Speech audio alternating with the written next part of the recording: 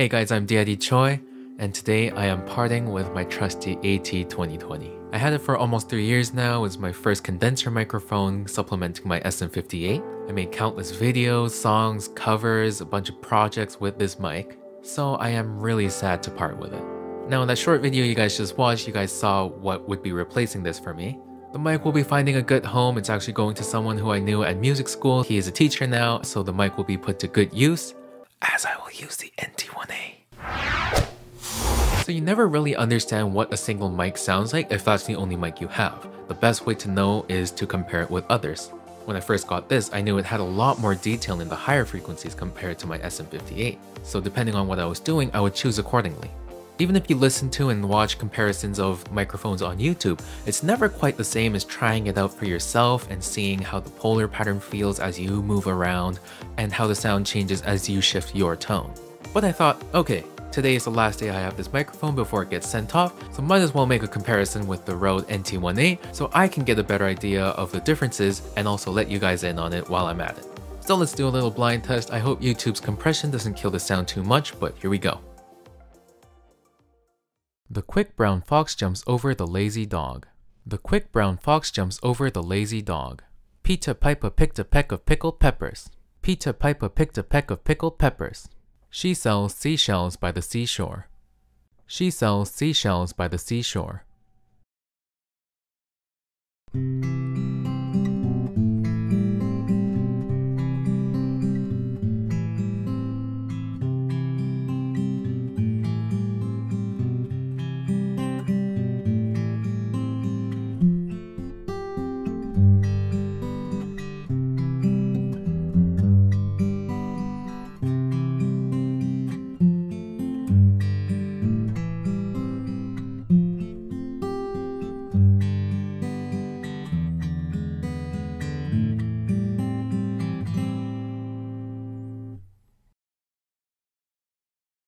I heard there was a secret chord that David played and it pleased the Lord, but you don't really care for music, do ya? It goes like this: the fourth, the fifth, the minor falls, the major lifts, the baffled king composing hallelujah.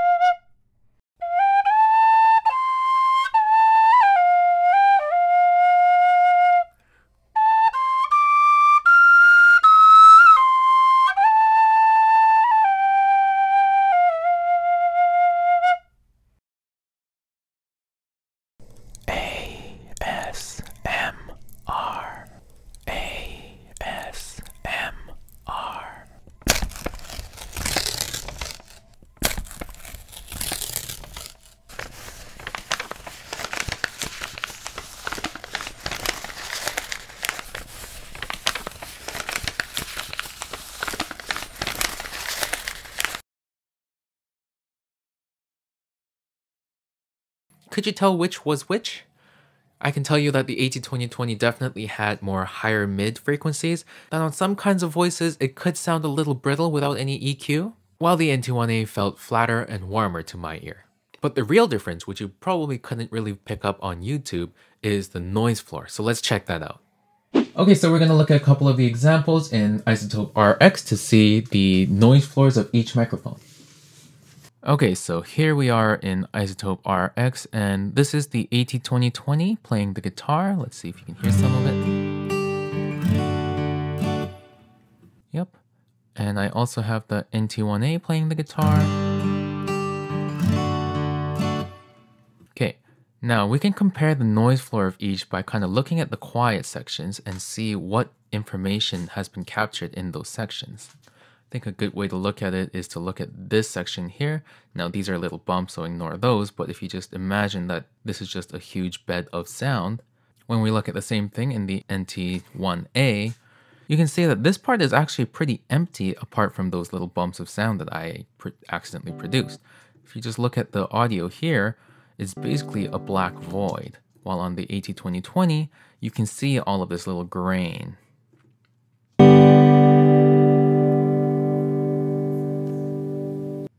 So that was the AT-2020 and the NT1-A.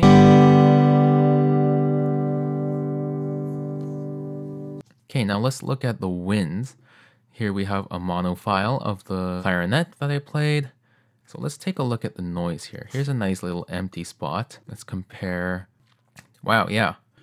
So you can see that there's quite a bit of information here, while in the NT1-A, it is almost black.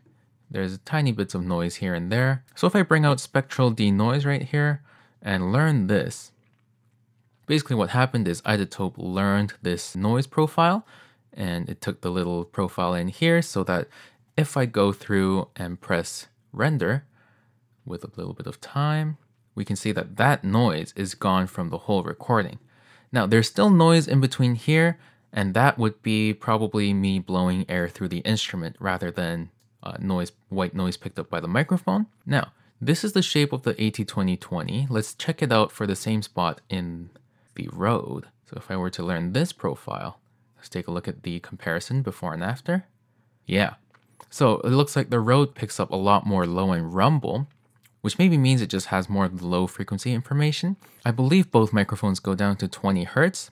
And this stuff is really easy to take care of because most of the clarinet playing is going to be above like 160 Hertz or so. So I can just take a high pass filter and kill all of this stuff, while this kind of noise can be dealt with in iZotope. So let me go ahead and apply this noise reduction to the whole recording, and let's take a look. So you can see it really cleaned up the bottom end, just like the AT-2020. Now, one thing I'm noticing that is advantageous in the AT-2020 is it looks like there's a few more partials that are detailedly captured versus the NT1-A, which kind of has a bit more of a roll-off at the top. It is cleaner, which is nice, but you can see that all of these partials are a lot quieter and less pronounced than they are in the AT-2020. However, the AT-2020 also has a little bit more noise at the top level, so I'm not sure which one is going to be more advantageous. And lastly, moving on to some of the voice examples, we can compare just by going back and forth again. You can see a lot more information in this 15K region. And also in this 9 to 10K region, you can see the amount of orange. Orange means louder, blue is quiet, and black is nothing. This can obviously be tamed. Sometimes having more than you need is going to be a lot easier when you're EQing stuff than not having enough information. But again, you can check out the difference in noise here by flipping through the two. This is a lot more noisy with the little blue specks, while here it's a lot more of a deeper black. Now that would be because the NT1-A by Rode is advertised to be the quietest microphone on earth or something like that, and they are really boasting their low noise signal to noise ratio capabilities. The AT-2020 is a bit of a more entry-level mic. For most people listening, they won't really know the difference, and if they can get close enough to the microphone and if they have good preamps, the noise shouldn't be too much of an issue.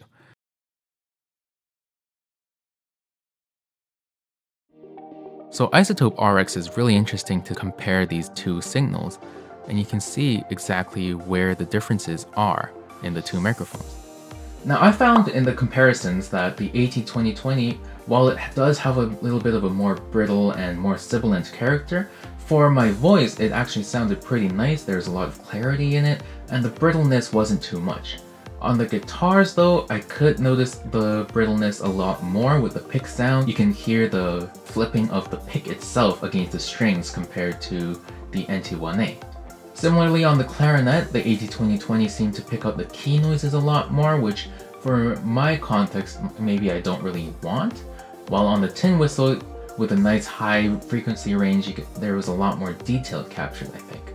Now because of the noise floor issues though, if you were to denoise the AT-2020, a lot of the time you're going to lose some of that high frequency content because it's just too quiet compared to the inherent noise, so a lot of it will get cancelled out as well. While the NT1-A, you almost will never have to use any noise reduction at all. Anyways, you've heard my opinions, you've heard the examples for yourself. I don't know how well it would have translated on YouTube, so I hope it helped. Both microphones are really awesome, you know. The AT-2020 was an awesome entry-level mic for me, and moving on to the NT1-A, I can feel a little more warmth and a lot quieter of a noise floor in the Rode, but that's also because my ears are a lot more sensitive than they used to be when I was starting out with mixing. So as your ears and your skill level progresses, maybe you'll be able to tell a lot more differences and you can be more picky with your mic choice depending on your subject. But maybe right now you just need a simple mic. So the AT-2020 is a really awesome choice. I'm really sad that I had to give it away, but I'm also really happy that I now have the NT1-A, which I think suits my voice and my style of recording a little better. Anyways, you heard the examples. A or B, which one did you prefer, and do you know which one was which? Leave a comment below. I hope the video helped you. Leave a like to let me know that it did and that you liked the video. For more content, subscribe and ring the notification bell. This has been D.I.D. CHOI, and I'll see you in the next one.